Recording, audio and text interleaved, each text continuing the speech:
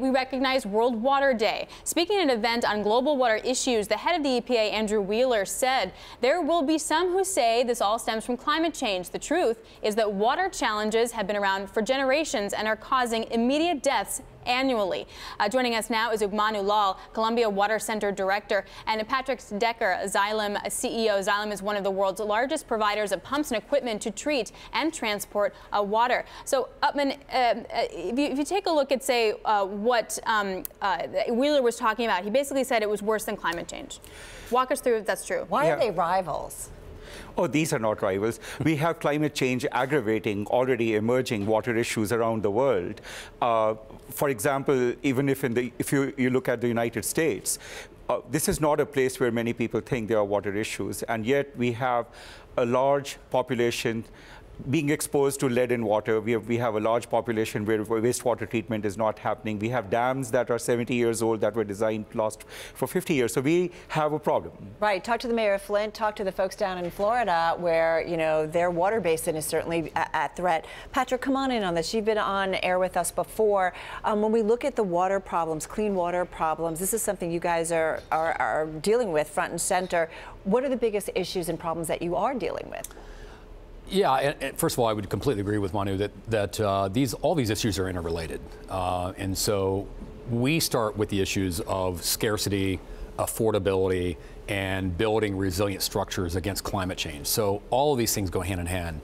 On the issue of water quality, emerging contaminants is certainly an issue that we see in working with the EPA and other regulators around the world. So if you think about what's being dumped into the water supply, whether it be opioid crisis and other things.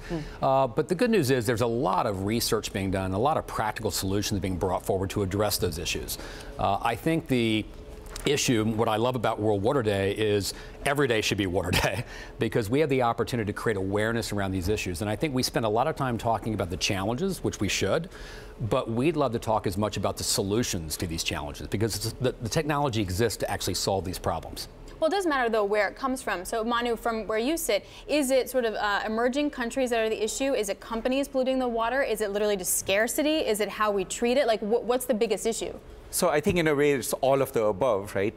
And so what this turns into is approaches that are needed are to address these systemic issues across the board.